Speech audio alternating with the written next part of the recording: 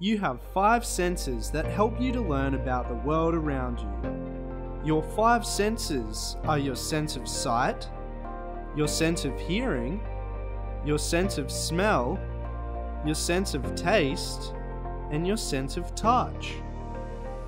Special parts of the body, called sense organs, are used to collect information about each of the senses. Your eyes are your sense organs for the sense of sight. They help you to see around you.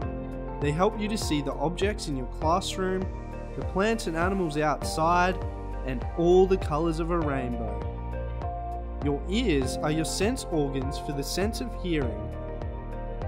Your ears help you to hear all kinds of sounds, from the soft sound of a whisper to the loud explosion of fireworks. Your nose is your sense organ for the sense of smell. Your nose picks up all kinds of smells, like the smell of flowers in the springtime, or the smell of your dad's homemade pizza. Your tongue and mouth are your sense organs for the sense of taste.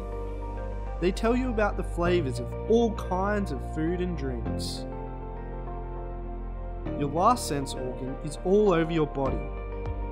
It's your skin, and it's your sense organ for the sense of touch.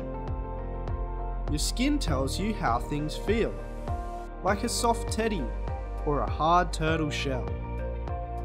So there you have it, your 5 senses.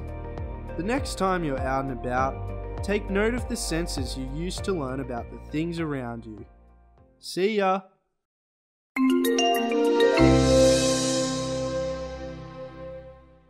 Don't forget to subscribe!